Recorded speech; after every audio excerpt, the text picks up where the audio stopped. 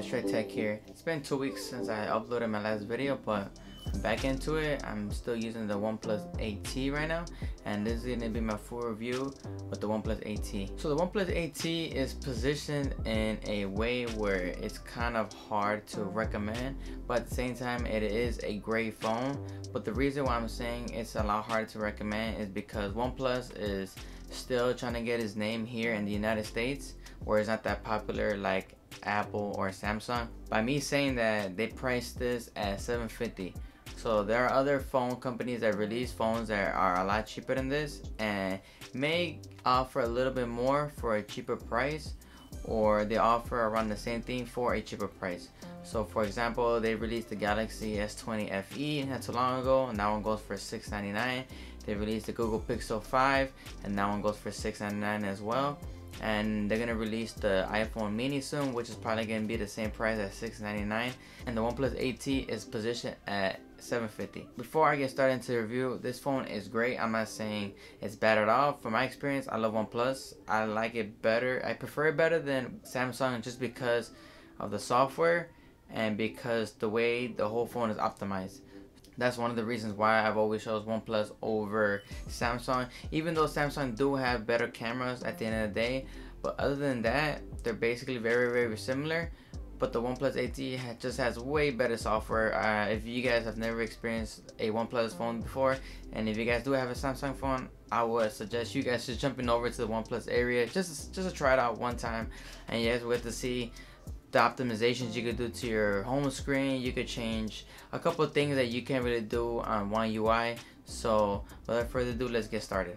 So the one I have here is the OnePlus 8T that comes with the Snapdragon 865, 12 gigabytes of RAM with 256 gigabytes of UFS 3.1 storage and a 4500 milliamp battery. So even just looking at those specs, you already know this phone's gonna be pretty fast, it's gonna be pretty reliable.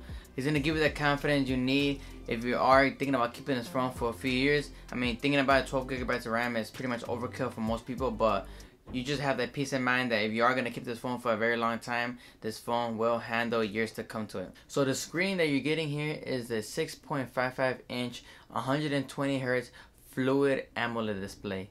Now they went up from the 90 Hz that was on the OnePlus 8 and basically went equivalent to the one on the OnePlus 8 Pro. It's 120 Hz 1080p display. You're not getting the Quad HD display like you're getting on the 8 Pro, but you're not losing that much. It's still a beautiful screen.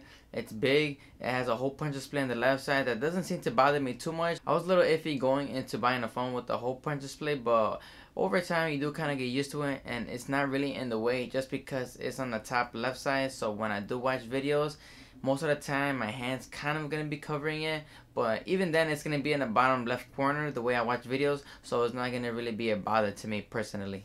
Now another thing that you're getting here, it is a flat screen. Now I know a lot of people don't like curved displays. Me myself, I think I'm more in the middle. I think now that I'm using a flat screen, I kind of do miss a curved display. At times when you do look at the curved display, it does make the phone look a lot nicer than just a flat display, but you don't get those accidental touches like you do on the curved display. On this one, you're getting a flat display, which is, for me, a thumbs up. I like that. And the bezels around the phone are really small as well. And even with the 120 Hz display, this phone flies. Now with this one, you're getting 12 gigs of RAM and 256 gigabytes of storage. Now, equipped with the 12 gigs of RAM with Android 11, Oxygen OS 11 on top of that, this phone flies. I'm telling you right now. And the way they optimize their phones, everything just seems very snappy. Something that I've seen from the OnePlus 7 Pro that I used to have.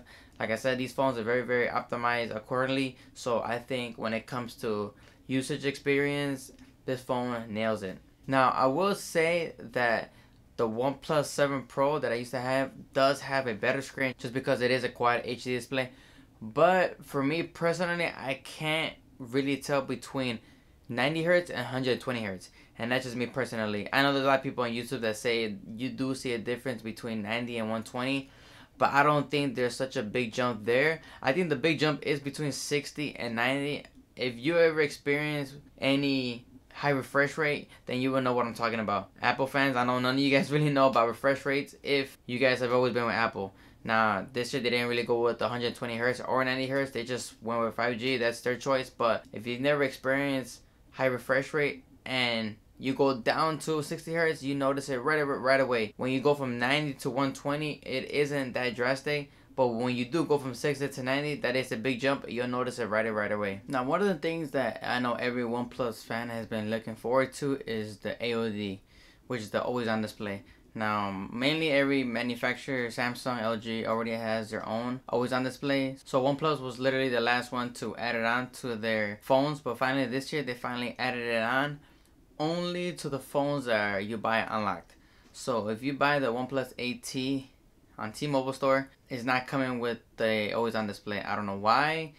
Maybe it's some miscommunication going on there between OnePlus and T-Mobile. But as of right now, my current version from T-Mobile does not come with always on display. I tried looking it up on the internet, and it is saying that a lot of people are receiving these phones from T-Mobile without the always on display. So maybe with another feature update they would include it, but as of right now it is a bummer because I was kind of looking forward to that. I know there is a lot of people that were looking forward to that as well on these OnePlus phones, but as of right now, if you buy the T-Mobile version, you're not gonna get the always on display for the OnePlus 8T. The fingerprint scanner has always been the same. It's still pretty fast, pretty reliable. It's not the safest out there, but it is fast. It does get the job done. Something that I really like, something that they've pretty much mastered. It's really quick. I don't think it really fails that much. It's an optical reader. Like I said, it's not the safest out there, but it gets the job done, and I like it very much so far. So same thing for the face recognition. It's the same thing as every year. It's been really fast and really reliable.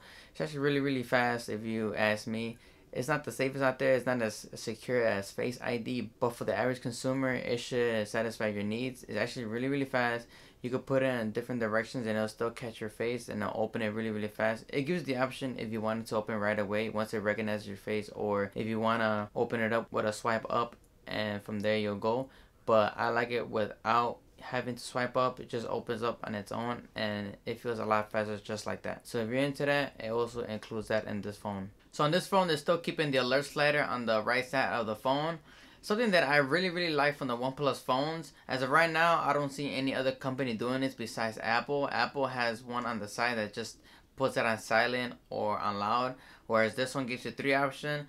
It puts it on silent, vibration, and loud. So it gives you, like I said, 3 options. Something that's very convenient to most people. Very convenient to me, just because I know when I used to have my Samsung phone, I'm not saying that it's a horrible thing if you don't have it, but it was just annoying just toggling this down and then putting it on vibrate from this menu. So I think it's just so much easier when even when you have it off, you could just slide it up and down and they'll let you know on the screen if you have it on which one. So like I said, that's something that I've always liked. Now for the battery, I think this is where they did good as well. So this phone comes with a 4500 milliamp battery equipped with 65 warp charge. Now it does not come with wireless charging, but I am not going to be complaining about that just because the charging on this phone is super quick. It's not even necessary for you to have wireless charging, just because wireless charging is very slow and it's going to take all night to charge your phone, which is what I don't usually do. I don't charge my phone overnight. Usually I charge it before work. And now with the 65 warp charge, that's exactly what I do every day. I go to sleep with the phone usually like at 15% around there.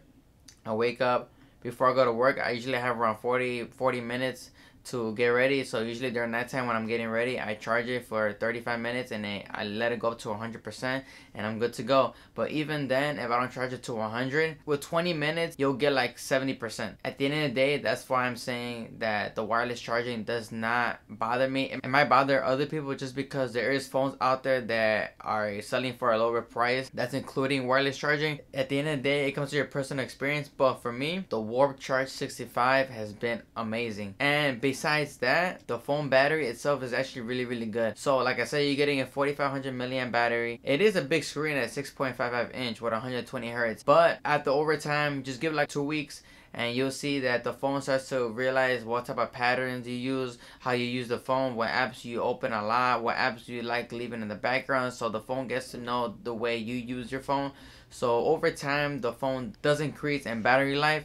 So for me, I'm getting around 6.5 hours. That for me, that's perfect. I am sometimes a heavy user, depending what I'm doing that day. I'm pretty sure most people won't kill this phone in a day. At the end of the day, I'm getting 6.5 hours of phone usage, and I think that's okay in my book. Now, for the cameras, something that OnePlus has always struggled with, Now, when I say struggle, I'm just saying when it comes to image processing. So they do have the hardware. They have a 48 megapixel sensor in there. They have a 16 megapixel ultra wide camera, and they have two other cameras that are kind of unnecessary. That's something that does kind of bother me sometimes, just because they're wasting money on two lenses that they know most people won't use. So it would just be more convenient and more useful if they added that money into their main sensor. So if you're gonna be shooting from the main lens, you're gonna get pretty good pictures. The pictures you're gonna get out of it are very punchy, kind of Samsung like, but like I said, it's your taste. For me, they come out pretty nice, especially if you get the sensor and a lot of light. If you go out there on a sunny day in a park, you're really gonna get nice photos. So the second one is the ultra wide camera, and that comes really in handy. I do notice the color shifting between the main sensor and the ultra wide sensor is something that they've always struggled with. There's phones out there like the iPhone that pretty much perfected it, where when you switch between lenses you don't see no color shifting, but in this one you do see a little bit color shifting. It might not bother you, the average consumer, but for me, I do notice it when I take photos. I take a lot of photos of everything, so I do notice that. It does come with a 2x zoom, so it's not going to be a telephoto this time around. Basically, it's just going to be grabbing the main sensor and cropping it 2x in. At the end of the day, it's not a bad thing, because there are telephoto sensors out there that do produce bad quality just because they're low on megapixels or their processing is not that great. So for this one, there's going to be no color shifting between the main sensor and a 2x zoom, so the colors are going to be exactly the same. So for me, that's a okay in my book. So the third lens is going to be a macro mode. So the macro mode is more of a gimmick. It's more of a fun thing for you to show off to your friends. It's not something that I'm really going to be using, just because you could get close enough using the main sensor besides the macro mode. Because if you do notice, you're going to get better quality off the main sensor. The macro mode is only at 5 megapixels, so like I said, it is going to get up close to the subject where you're trying to take. It is going to get really close, but the detail is going to be kind of off. And the fourth sensor is just to shoot monochrome photos. So basically, it's going to give you black and white photos. If you're into that, cool. Me personally, once again, I'm not going to be using it. Macro mode, I'm going to be using it just a little bit here and there, but not really. The ultra wide, I will be using it. And the main sensor, obviously, I will be using it. Also, thinking about the OnePlus 8T is that it does feel like a flagship. So when you do look at it, it has a glass back, Gorilla Glass 5 all around. It has nice rails. The color is beautiful on it. So when you do look at it from a distance, it does look like a premium $1,000 phone, but it's only at $750, which is something that a lot of people will get confused. And so far, I do like the phone. The phone does feel nice. I don't think it's that heavy like I thought it was gonna be. I think it's like 189 grams. It's not that heavy. The iPhone SE that I had, I think it was 148 grams. So that phone is really small. So obviously you're expecting it to be very light. But this one at 188 grams, 89 grams, it's very good. It feels good in the hands. I don't think you're really gonna struggle using this phone one-handed. One thing that I didn't notice about the OnePlus 8T is that sometimes when I'm trying to watch a YouTube video using the whole screen, it does not let me pinch in. On top of it is saying that the phone is pinched into this max, but it's actually not even moving. It's showing the animation where it's actually trying to expand, but actually just stays the same throughout the videos. So the only way to fix this is if you just close the whole YouTube app and you just reopen it and go watch the video again, and from there start working. But from what I've seen, I don't know if I'm the only one getting this issue. That's something that I've been experiencing. Usually like around 20-30% of the time that happens, but for the most part it doesn't happen.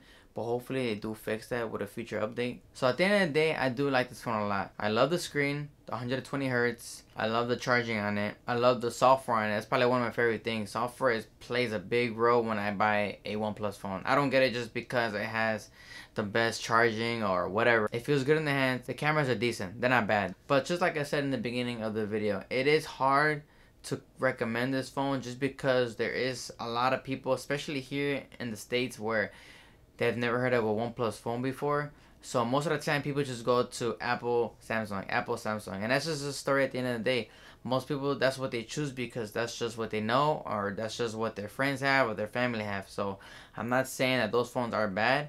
They know how to market them. They've been around the game for so long that they do have their own name here in the States. But as a OnePlus company, basically they're still a baby. They are very popular in India or around the world besides here. But at the end of the day, like I said, it's hard to recommend this phone just because there are other phones out there that are $50 cheaper, and you're getting a couple more things like an IP rating or wireless charging or a better set of cameras. So that's just my opinion. I'm still gonna stick with it just because I know what I'm getting myself into every time I buy a OnePlus phone. And at the end of the day, I'm gonna be happy with the purchase that I made. So that's been it. Hopefully you guys enjoyed this video. Make sure you guys like and subscribe to my channel. Plenty of content coming soon. Take care, and I'll see you guys next time. It's okay till something in me changed, don't know why.